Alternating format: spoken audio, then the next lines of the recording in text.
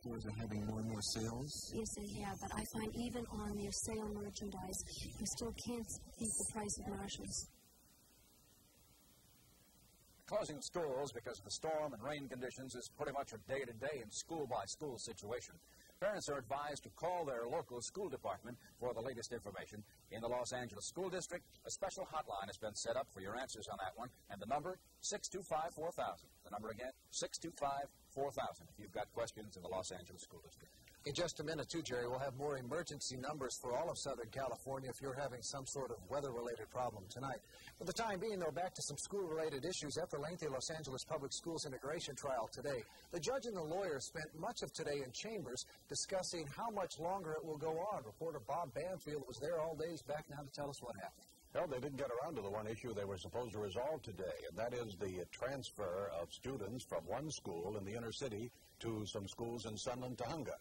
The issue has assumed greater importance in this case because of the battle of wills between the school district and the Superior Court judge, who is suspect of the board's motives and actions.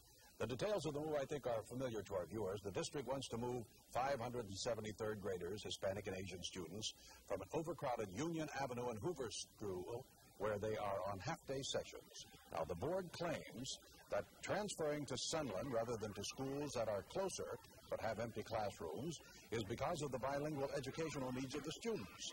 2 bilingual teachers and 5 bilingual aides will accompany the children. They can better be used with classes intact. The principal at Hoover School sees many advantages to the move.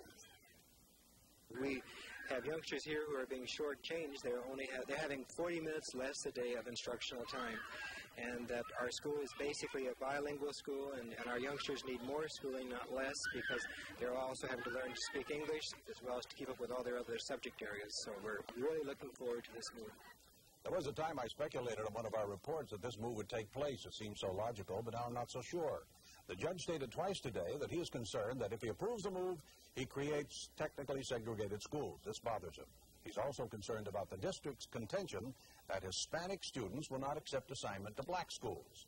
The judge does not accept this idea. The plaintiff and the interveners, working for a tri-ethnic approach to integration, they reject the idea too. That's one reason that they're fighting the transfer. Judge Egley pointed out that there are 57 overcrowded schools.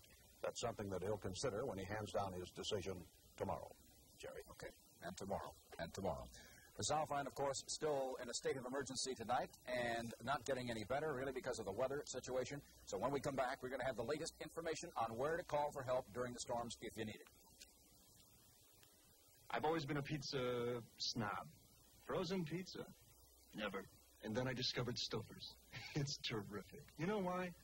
They don't use pizza crust. Stouffer's uses good French bread because French bread really stays crisp and delicious, even frozen. And then Stouffer's heaps on the best pizza makings. I'm still a pizza snob. The only frozen pizza I'll eat is Stouffer's. There really is a good frozen pizza. Stouffer's. Most people have the impression that the more you pay for something, the better it must be. The fact is that price and quality are 2 different things. Take W. Simmons mattresses, for example. They're among the finest mattresses made. And now you can buy them at W. Simmons factory direct prices, which only goes to prove that when it comes to price, where you buy is as important as what you buy. Call information or check the yellow pages for the nearest W. Simmons factory outlet. Hurry, hurry to the Irvine Auto Center's Circus of Savings. Right now, inflation-defying specials on Fords, Dodges, Chevrolets, Lincolns, Triumphs, Hondas. The Irvine Auto Center is the convenient way to shop. 4 dealerships, 9 makes, thousands of new and used cars, trucks, and vans all in one location. Come to the Circus of Savings. Win tickets to the fabulous Circus Vargas. Save and win at the Irvine Auto Center where the Santa Ana and San Diego freeways meet. This joint is jumping. It's really jumping. The new Fat Swaller Show ain't misbehaving. Tony Award winner for Best Musical. Now at the Aquarius Theater.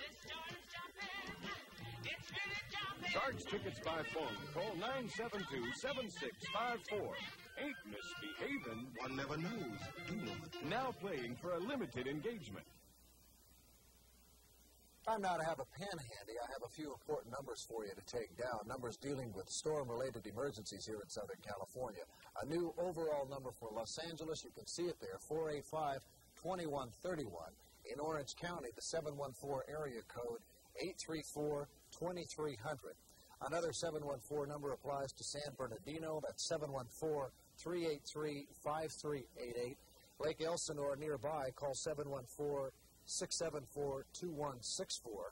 The emergency number in Hemet, as you can see here, 658-5228. And finally, for the incorporated cities in Riverside County, call 800-472-5679. We hope we've been some help for you. Here comes Jerry and Chris with more of Eyewitness News.